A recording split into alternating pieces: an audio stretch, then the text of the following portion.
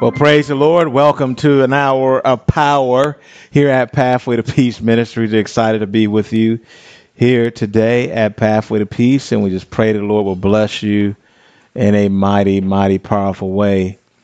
It's good to come together and learn and from the Word of God and the purpose of God, the mission of God, and our mission in these last days. So again, we want to welcome you to Pathway to Peace, Hour of Power. I pray that you receive the power that you're looking for, and that's only from Jesus Christ. All power is given in His hand. He has all power in heaven and earth and the sea all over. He is the master. He is our master of the whole entire planet and the universe. So the Bible reveals that Jesus is coming again. The question is, are you ready? Am I ready? And let's pray that we're all ready. The final events will be very rapid, and we see those things are happening as we speak. But today we're going to be looking at the unpardonable sin. We're going to finish the lesson on the unpardonable sin, and this lesson, of course, is the conclusion of that.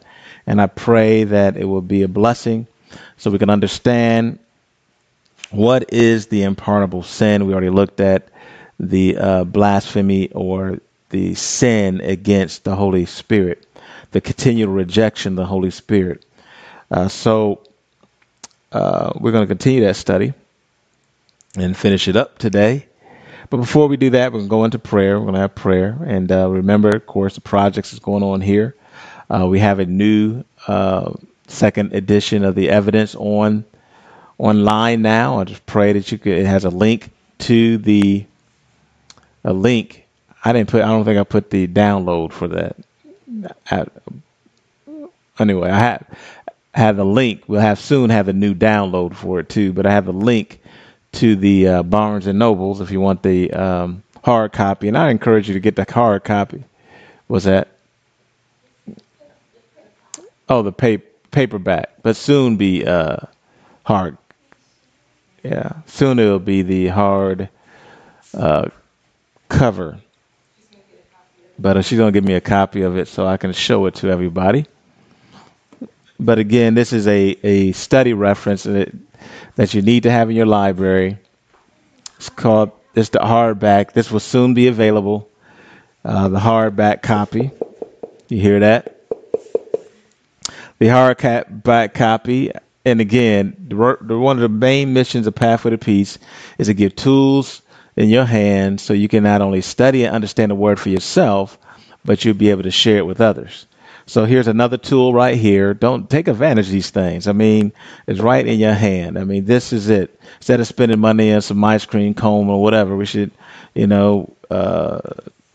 some junk at the some other place. Here's something wholesome. A book. Because knowledge. The evidence. Biblical chart of time from the beginning to the end. But this is a great project going on right now. But this is the hardback copy.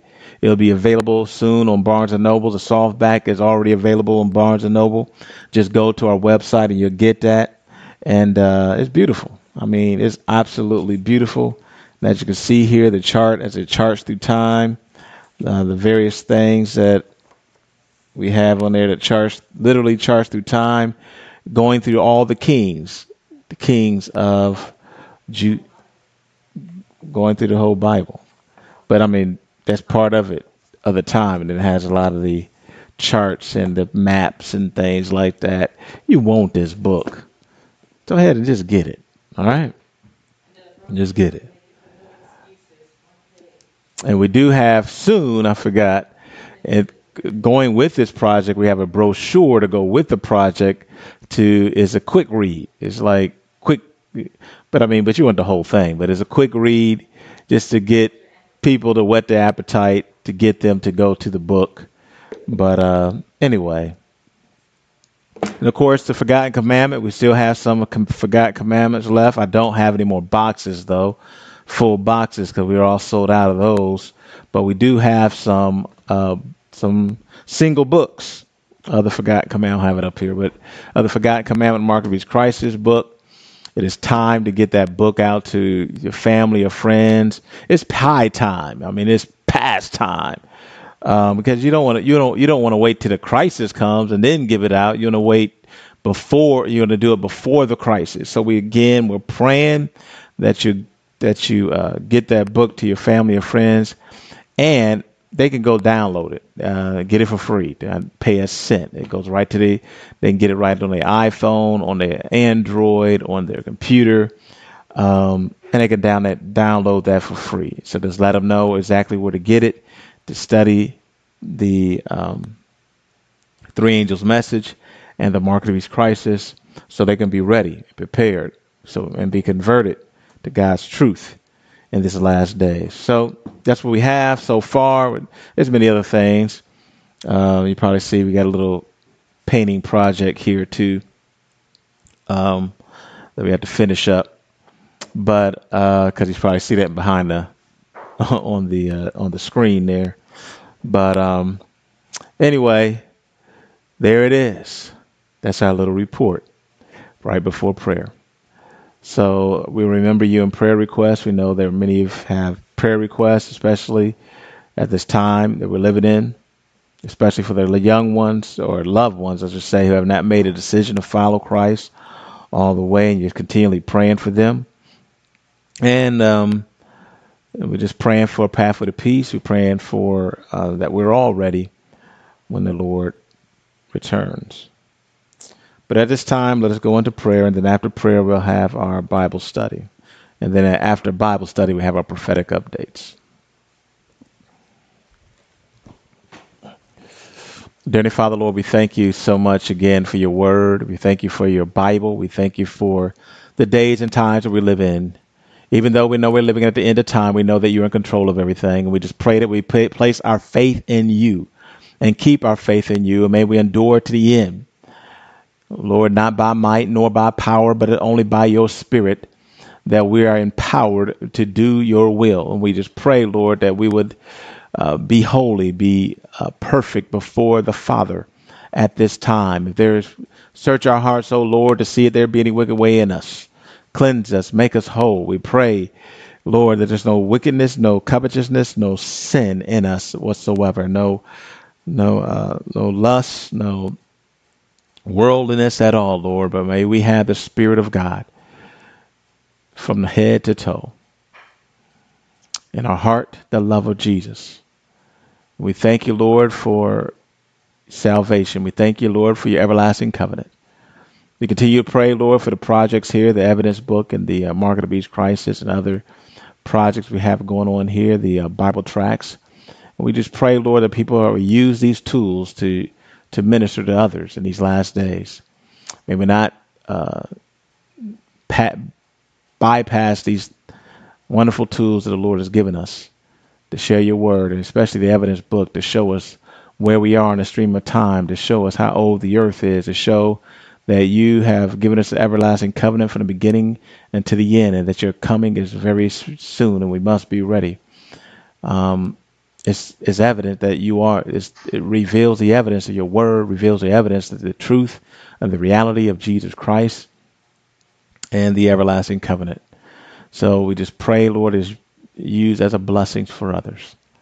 We pray that for the many Bible tracts that are going out, the Forgotten Commandment that are going out, we pray, Lord, that people read and study and be converted to your truth.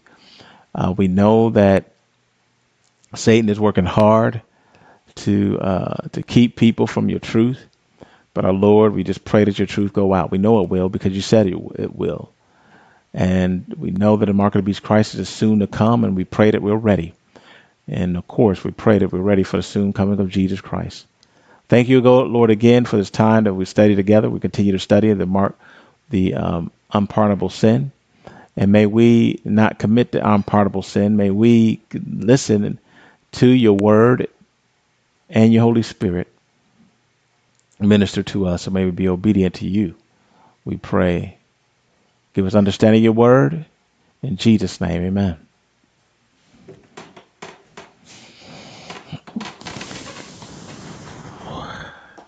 Amen.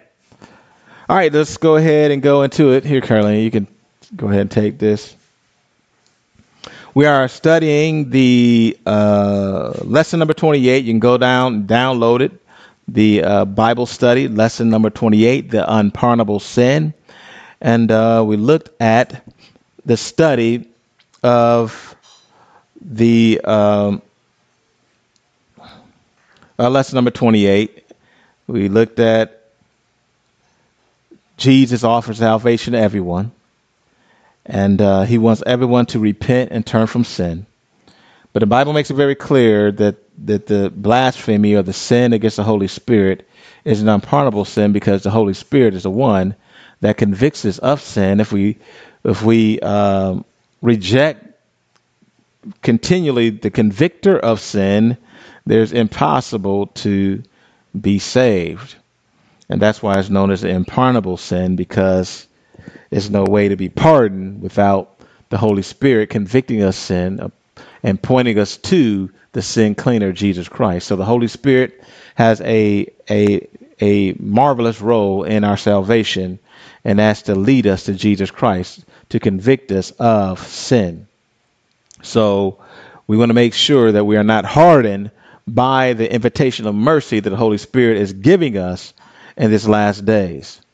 So the more we reject the truth of God, the more we reject the Holy Spirit. And as over time, our hearts will get hard if we continually reject the conviction of the Holy Spirit. Now, one thing is, if you feel the conviction of the Holy Spirit, you know you have not committed the unpardonable sin. If you hear God's voice speaking to you, you know you have not committed the unpardonable sin. But normally, a person that commits the unpardonable sin makes no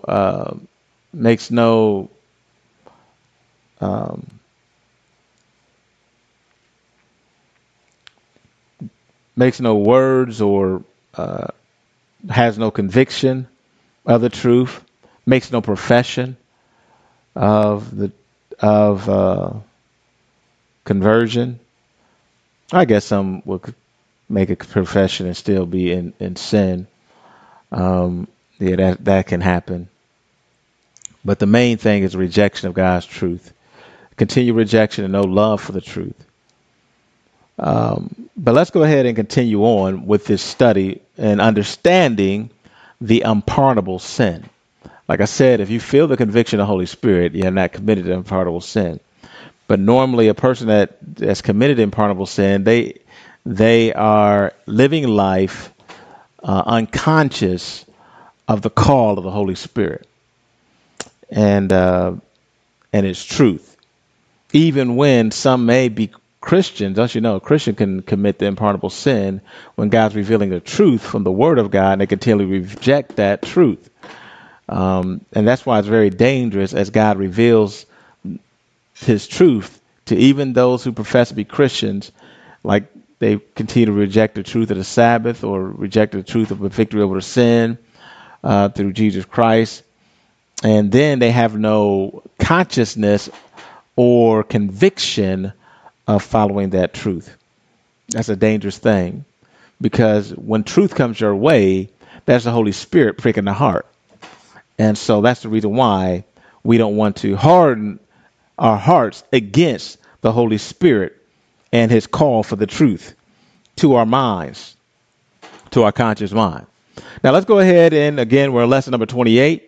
We're looking at the unpardonable sin, and we're on question number 12. Like I mentioned before, we're going to go ahead and close this study on out for this hour of power. So let's go ahead and do that. As a result of continuing to put off the conviction and rejecting the truth, what can happen? Well, we see some examples here of King Saul. Let's go to 1 Samuel 10, 9 through 11. Because he was a good king at one time, and then he got the big head. You know, nobody can handle a bunch of praise. Only God can handle it. And we see what happened. Let's go ahead and see. 1 Samuel 10, 9 through 11. And it was so that when he had turned his back to go from Samuel, God gave him another heart, And all these signs came to pass that day. And when they came hither to the hill, behold, a company of prophets met him. And the Spirit of God came upon him, and he prophesied among them. And it came to pass when all that knew him before time saw that, behold, he prophesied among the prophets. Then the people said to one another, what is it? It's come from the son of Kish. It's Saul also among the prophets. So at this present time, when Saul becomes king, he prophesies. And the Spirit of God came upon him. Just to show that at one time, King Saul had a connection with the Holy Spirit and spoke under conviction of the Holy Spirit. And this will show you if a person's in the Holy Spirit, but they over time sadly get the big head like Saul and then reject the Holy Spirit, he can commit a sin, the unpardonable sin against the Holy Spirit. We see that with the King Saul. Let's continue on. Now let's go to 1 Samuel 11, verse 6. Let's listen some more of this story of King Saul. And the Spirit of God came upon Saul when he heard those things, and his anger was kindled greatly. So we see again in another, when he defeated the Ammonites, the Holy Spirit came upon King Saul, and they were able to defeat the Ammonites. As a result, the Holy Spirit moving upon Saul, they gave him power to overcome the enemy. Let's continue on. 1 Samuel 13, 7 through 14. Just showing you the Holy Spirit was with King Saul at one time. But sadly, over time, because of his continued rejecting of the truth and obedience to God's word, he committed the unpardonable sin. Let's go to 1 Samuel 13, 7 through 14. 1 Samuel 13, 7 through 14. And the Bible says, and some of the Hebrews went over Jordan to the land of Gad and Gilead. As for Saul, he was yet in Gilgal, and all the people followed him trembling. And he tarried 7 days according to the set time of Samuel he had appointed.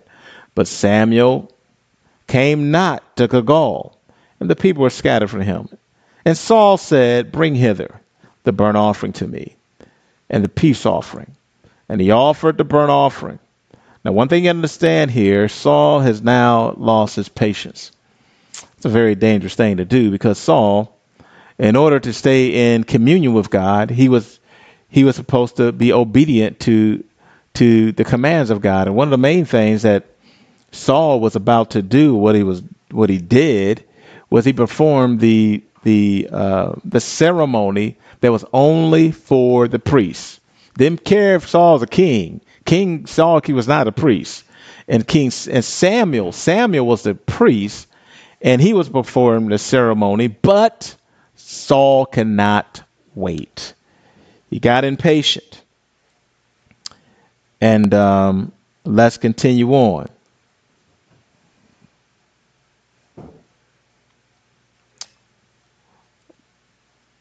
And so, verse 9, let's go and look at verse 9. And Saul said, bring hither the burnt offering to me, and the peace offering he offered. And he offered the burnt offering. Sad, sad, sad. Because what he did, he disobeyed the will and command of God. And it came to pass, as soon as he had made end of the offering, of the burnt offering, behold, Samuel came, and Saul went out to meet him, that he might salute him. And Samuel said, what hast thou done? And Saul said, because I saw the people were scattered from me, and that thou hast come not within the days appointed, and that the Philistines gathered themselves together at Michmash. Therefore I said unto the Philistines, I said, the Philistines will come now upon me at Gilgal, and I have not made supplication unto the Lord. I forced myself therefore to offer the burnt offering. Now he knew he was doing wrong. And now he says he did what? He forced himself. Now he's lying. He didn't force himself. He was impatient. And so you see Saul now going down this road of perdition. Let's continue on. Because he's actually, did he take any blame at all? He took no blame. He blamed Samuel for just being slow. I mean, that's basically saying that you weren't here, man, and I had to go ahead and perform it because you weren't here. Now, but he did not recognize that he actually did wrong. He said, man, I'm sorry. He didn't say, I'm sorry for doing wrong. I know this was for the priest. Lord, forgive me. None of that. Let's continue on.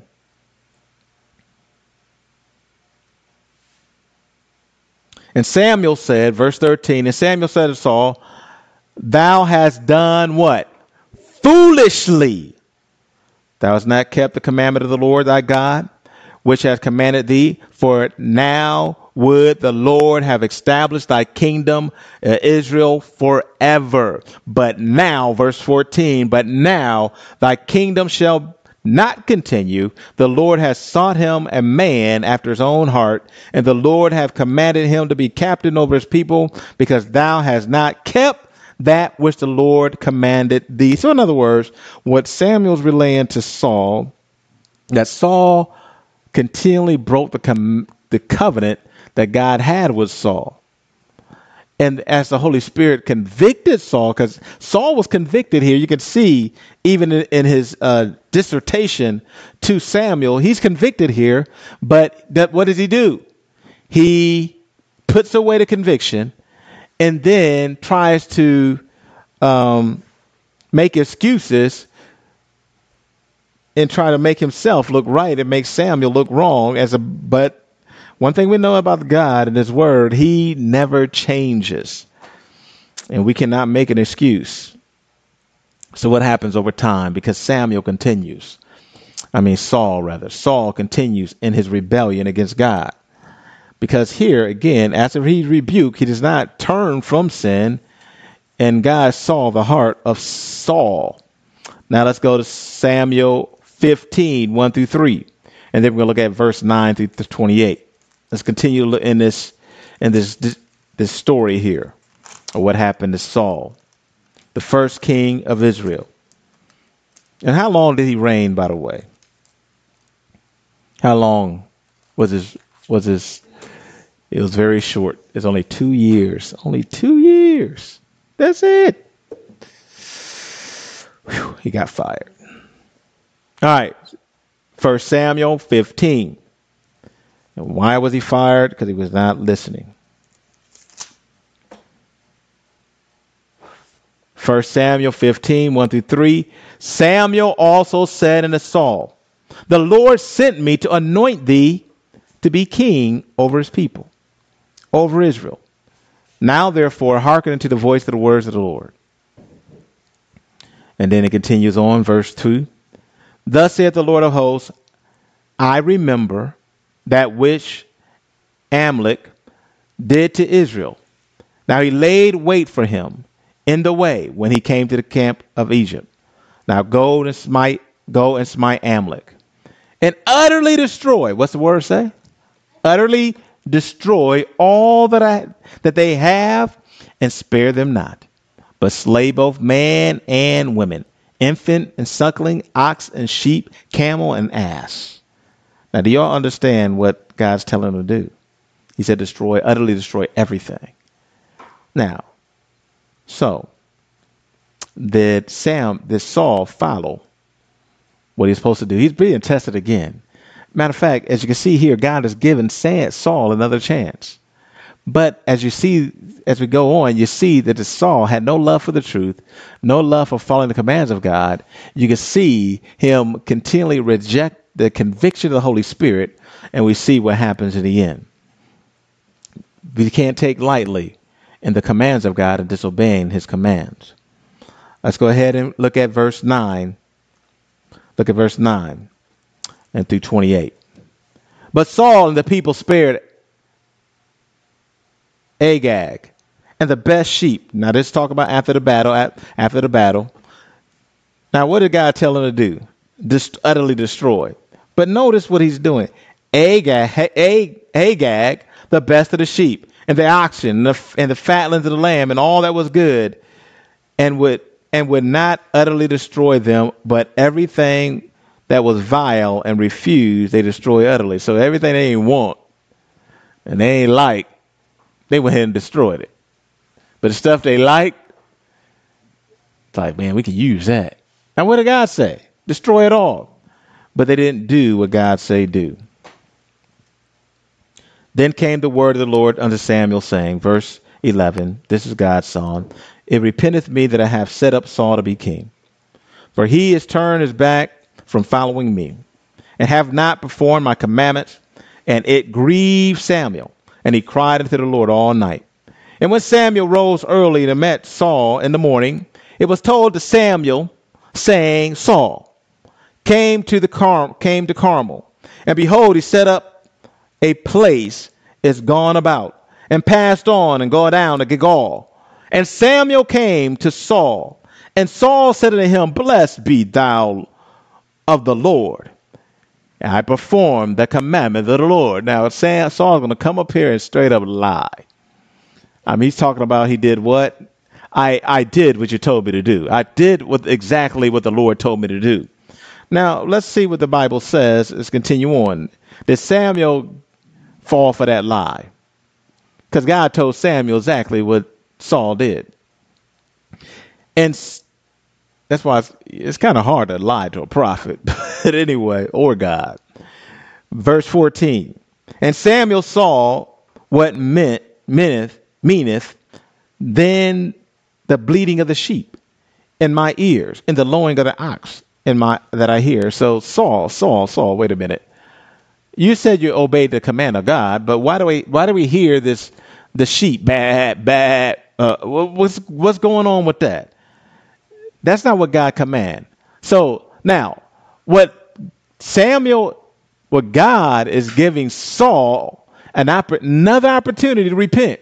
But we see that Saul's heart at this time, remember, he's all puffed up because he think he's all that because he's king of Israel. And so now we see, because, we get to the point of pride and puffed up. Many times you feel those who are in that feel they have the excuse of being disobedient to God's word. Verse 15. And Saul said, I have brought them from the Amalekites. For the people spared the best of the sheep and of the oxen, and the sacrifice unto the Lord thy God, and the rest we have utterly destroyed. So, but what did God tell him to do? Destroy all of them, the ox and the sheep. But that's not what Saul did.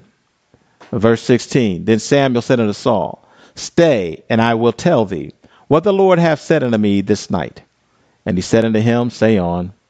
And Samuel said, When thou wast little in thine own sight, and was thou not made the head of the tribes of Israel? And the Lord anointed thee king over Israel. And the Lord sent thee on a journey and said, Go and utterly destroy the sinners, the Amalekites, and fight against them until they be consumed.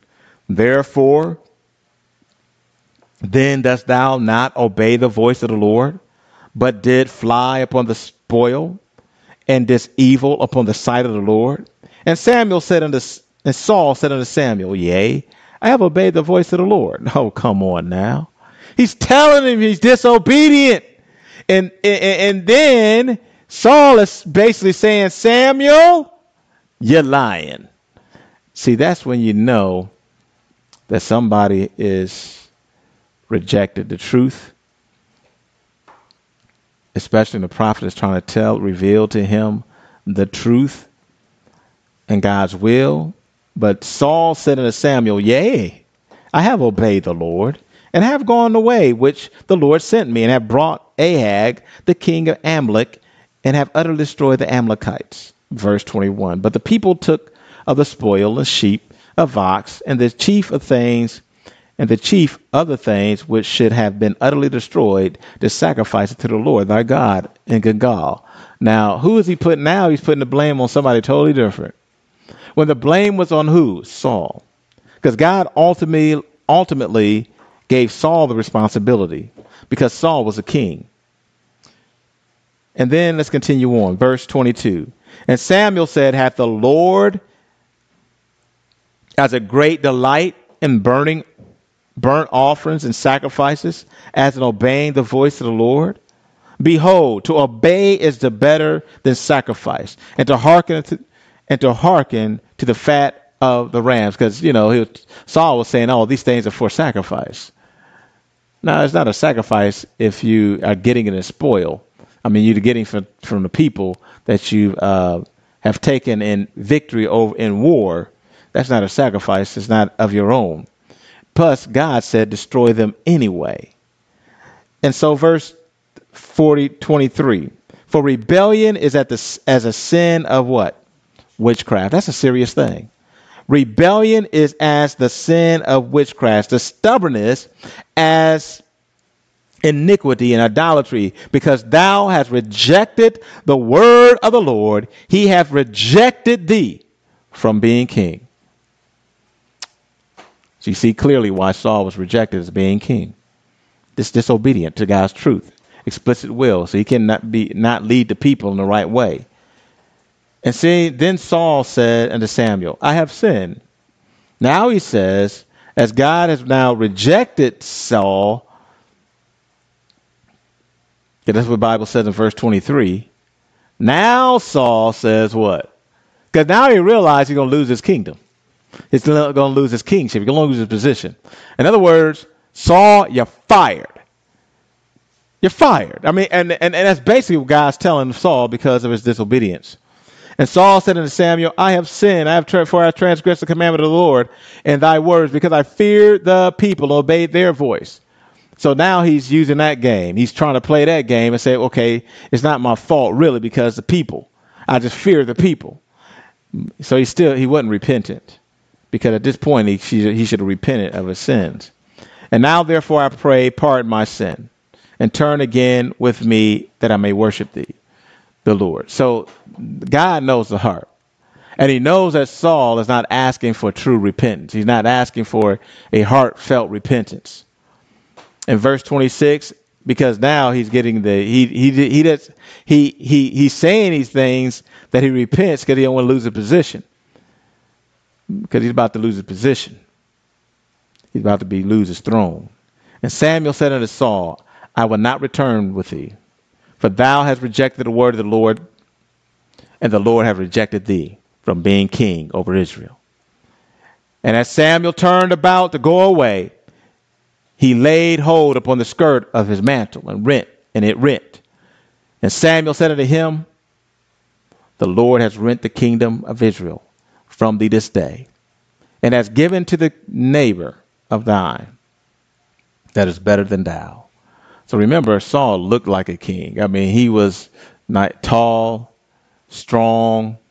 He looked like a king. And but at the beginning, he was very humble. But over time, the people puffed up his head. And he believed that as king, he can do whatever he wants. But he forgot. And he rejected the will of God. So what happened as a result of this to show that he rejected the Holy Spirit? Let's go to 1 Samuel, because he was never really truly repentant. 1 Samuel 16, verse 14 and 16. But the Spirit of the Lord departed from Saul. You see that? Now, we've read earlier in the first part of his life as king, because he was only king for 2 years, the Spirit of the Lord was with him. But as we continue to reject God's will, the Spirit of the Lord withdrew from him. But the Spirit of the Lord departed from Saul, and the evil spirit of the Lord troubled him. And Saul's servants saw him, and behold, an evil spirit from God troubleth thee. And of course, that evil spirit wasn't from the God itself, but it's just revealing that Saul had an evil spirit, in which God pulled back because Saul continued to reject the Holy Spirit. Verse 16, let our Lord now command thee, thy servants which are before thee, to seek out a man who is cunning to play a cunning player on a harp. And it shall come to pass when the evil spirit from the Lord, from God, is come upon thee, and he shall play with his hand, and it shall be well. And that's a problem that Saul had. He He had a problem because as the Spirit of the Lord withdrew from Saul, he got depressed easily. And he needed music to kind of comfort him. And that's where David came in. David was a master harper. And David played the harp to kind of ease the mood of Saul. But the reason why Saul was so upset and angry most all the time is because he continually rejected the Holy Spirit. And it just shows you again, the disobedience of God's word is not freedom. The disobedience of God's word is bondage, and bondage to, in this case, despondency and depression. And we find that here in Saul. Let's go to verse. So he needed music to help soothe his soul. Verse 23. 1 Samuel, verse 16, verse 23. And it came to pass when the evil spirit from God was upon Saul, David took an harp and played with his hand. So Saul was refreshed and was well, and the evil spirit departed from him. So we see again the evil spirit. We know this evil spirit was a demonic spirit, was upon Saul. And the Lord, what is the reason why it's saying it came from the Lord, because the Lord pulled back his hand. The Lord allowed Saul to be totally possessed because Saul rejected the truth. Let's go to 1 Samuel 18, 5 through 12, to continue the story, the sad story of Saul's rejection of truth. Let's see, 1 Samuel 18, 5 through 12. And David went out whithersoever Saul sent him, and behaved him wisely. And Saul sent him over the men of war, and he was accepted in the sight of all the people, and also in the sight of Saul's servants. And it came to pass, as it came, David was returned from the slaughter of the Philistines, and the women came out of all the cities singing and dancing, and met King Saul with tamarins, with joy, and with instruments of music. And the women answered one another, and they played and said, Saul has slain his thousands, and David his 10,000s. Now, what do you think Saul felt about that? His pride was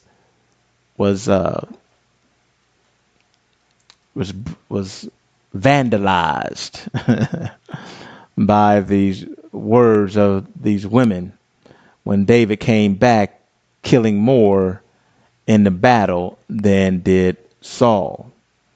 So Saul was very wroth, verse 8. And the saying displeased him. And he said, I have ascribed unto David 10,000, and to me that they have ascribed but thousands. What can ye have more but the kingdom? And Saul eyed David from that day forward. So we see Saul was extremely jealous of David. And verse 10, and it came to pass on the morrow, the evil spirit from the God came upon Saul, and he prophesied in the midst of the house. And David played with his hand. And the other times, and there was a javelin in Saul's hand. And Saul cast a javelin, for he said, I will smite David even to the wall with it. And David avoided out of his presence twice. So we see here that the Spirit of God is not with Saul, that the demonic spirit is on Saul, and Saul continually rejected the Holy Spirit. And we see here that Saul is in a position, sadly, in which he has committed the unpardonable sin, because we see that as we continue to study. And Saul was afraid of David, and because the Lord was with him, and was departed from Saul. Let's go to 1 Samuel 19, 9 and 10. 1 Samuel 19, 9 and 10. And Saul sought to smite David even to the wall with a javelin, but he slipped away in Saul's presence, and he smote the javelin into the wall, and David fled and escaped that night. So again, we see that Saul was extremely jealous and hated David. And we see again the Spirit of the Lord left Saul, because we find that in verse 9, and the evil spirit from the Lord was upon Saul as he sat in his house with a javelin in the hand, and David played in his hand. Now let's go to First Chronicles and look at the conclusion of Saul's life. First Chronicles chapter 10, verse 1 through 4. First Chronicles chapter 10, verses 1 through 4, then 13 and 14. First Chronicles chapter 10, verses 1 through 4. Let's listen.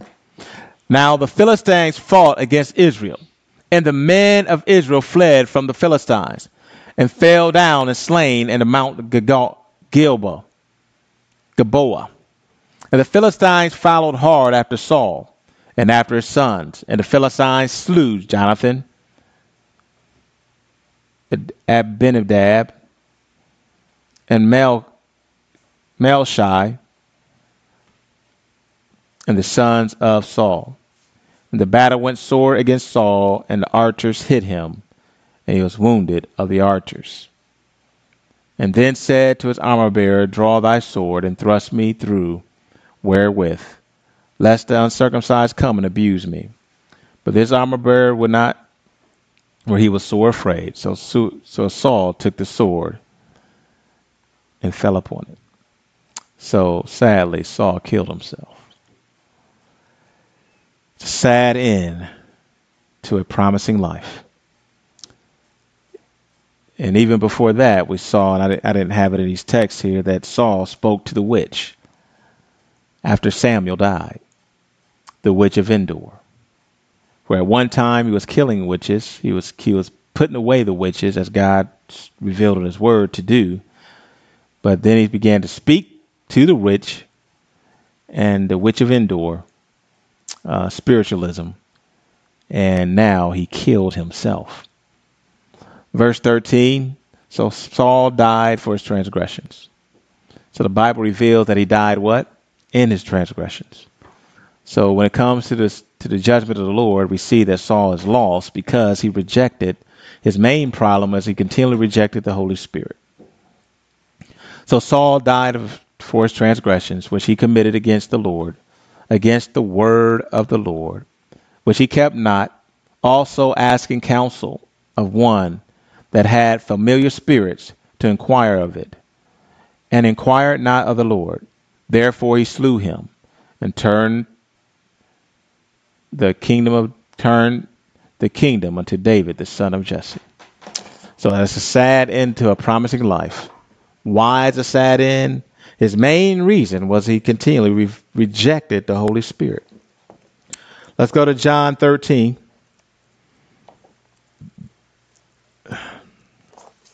Verse 21 through 30. John 13, verse 21 through 30. The Bible says, When Jesus had thus said, he was troubled in the spirit and testified. And verily, verily, I shall say unto you that one of you shall betray me.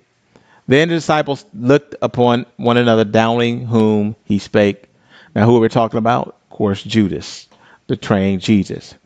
Now, there was leaning upon Jesus the bosom of one of the disciples whom Jesus loved. And Simon Peter therefore beckoned to him that he should ask, Who is it should be whom that he spake? He then, lying on Jesus' breast, said unto him, Lord, who is it? And Jesus answered, It is he whom that I shall give sop when I have dipped it. And when he had dipped the sop, he gave it to Judas Iscariot, the son of Simon. And after the sop, Satan entered into him. And then Jesus said unto him, Thou doest quickly. Continuing. Now no man at the table knew for what intent he spake unto him. But some of them thought, because Judas had the bag, that Jesus had said unto him, Buy those things that we need that we have need of against the feast, or that he should give something to the poor. He then, having received the sop, went out immediately, and it was night. So we see, when you look at the story of, sadly, when you look at the story of Judas, Judas also was an example of one that committed the unpardonable sin. So not only did we see Saul kill himself, what did Judas do to himself? What happened to Judas in the end after he betrayed Christ? He did the same. He killed himself.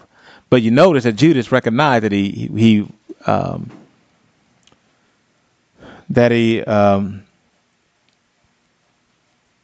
betrayed an innocent man. But in his confession, it wasn't a true repentant confession.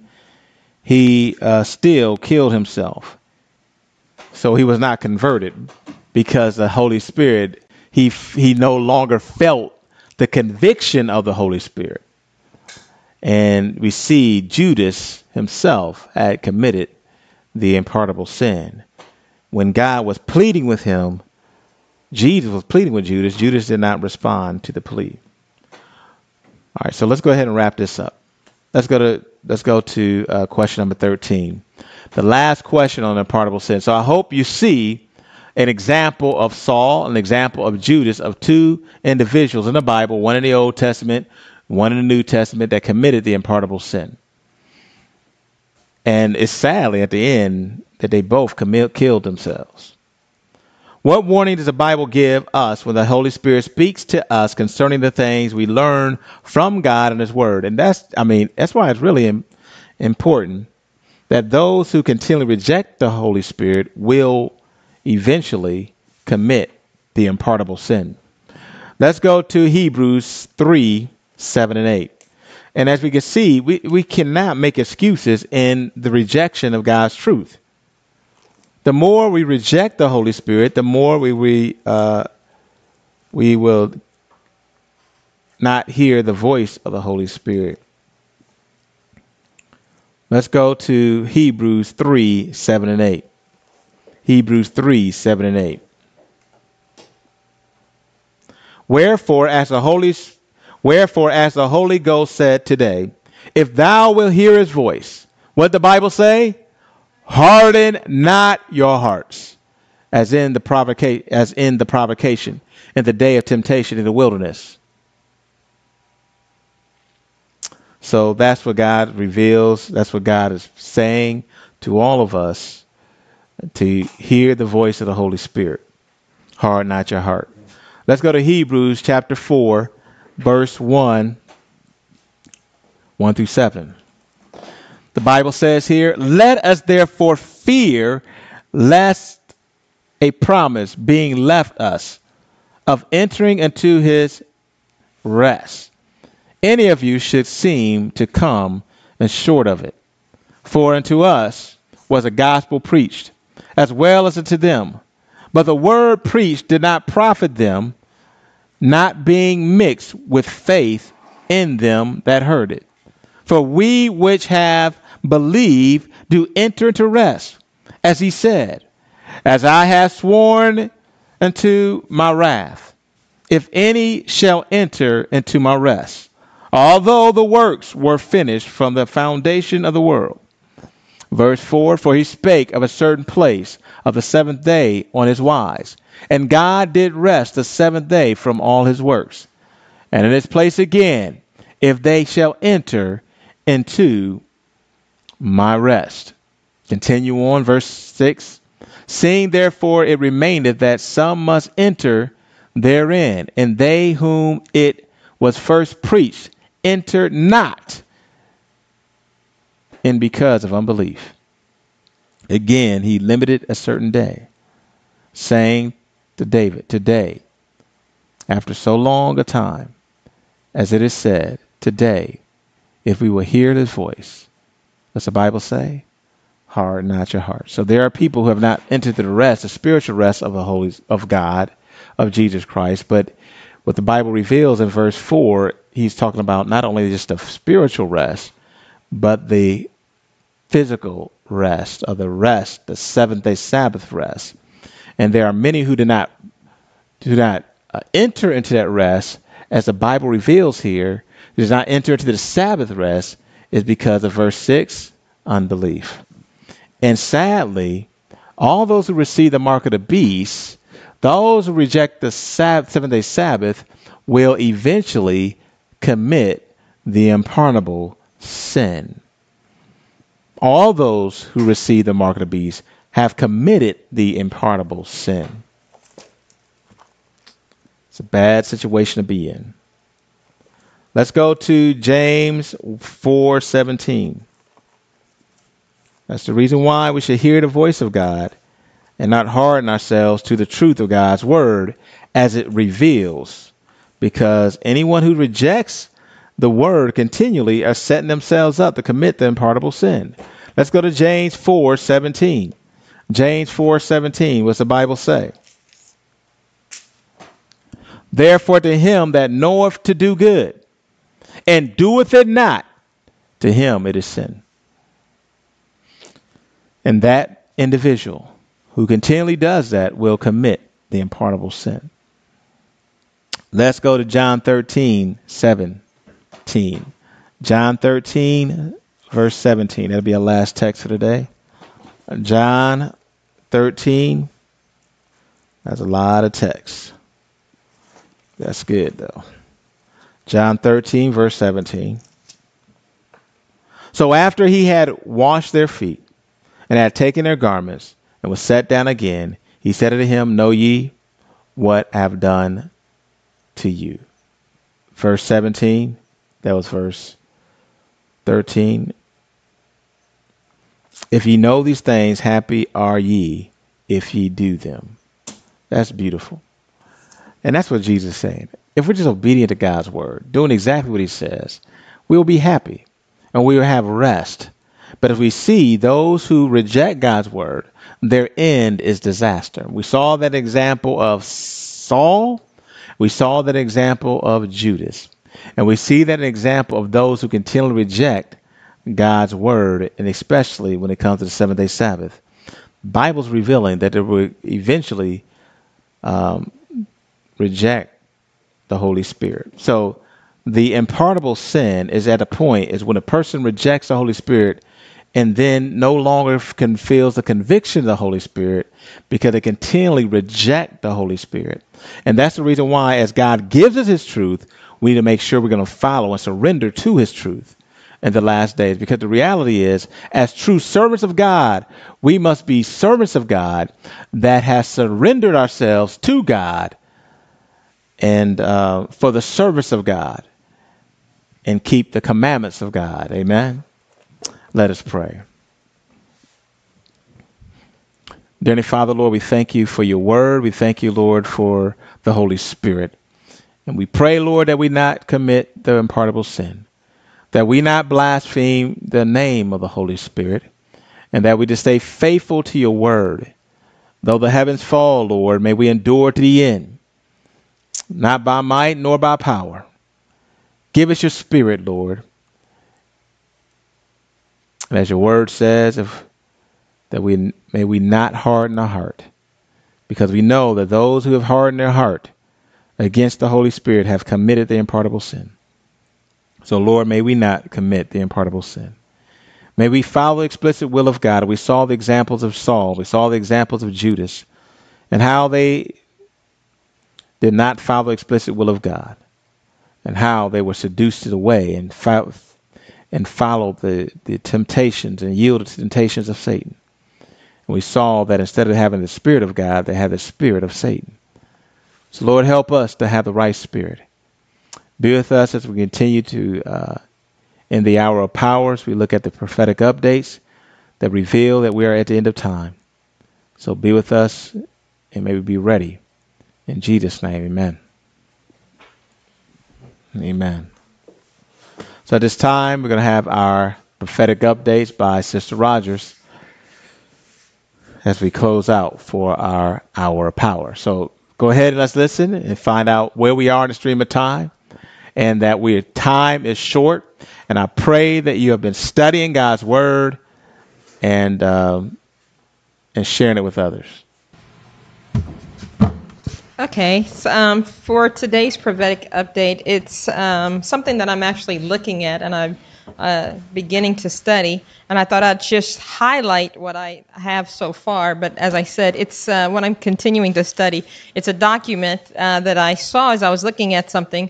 And the reason why this document is important is because if you remember in Revelation 13, that's Revelation 13, wherein it talks about the mark of the beast crisis in verse 17. It says, and that no man might buy or sell, save he that had the mark or the name of the beast or the number of his name. So in order to have a system where someone is unable to buy or sell, there has to be some system in place. So that's why this actually caught my attention as I saw what I'm going to share with you today. And it's something that I'm still looking at. So let's begin with prayer. Dear Heavenly Father, please continue to teach us as we continue to study and learn. In Jesus' name, amen. And just briefly, this is a document that came out from the worldbank.org. And you see the where the website is at the top. And it says the World Bank Group, and this is a practitioner's guide. And it came out in June of 2019. So it's a new guide and it's still going out. And so I saw someone who had their information and I wanted to find out a little bit more about who they are, what they do specifically by going through the practitioner's guide. So let's take a look at some of the information that's provided there. First of all, this is just something I wanted to know myself. Who's the World Bank? I wasn't as familiar with them. So I went to their site to find out who they were.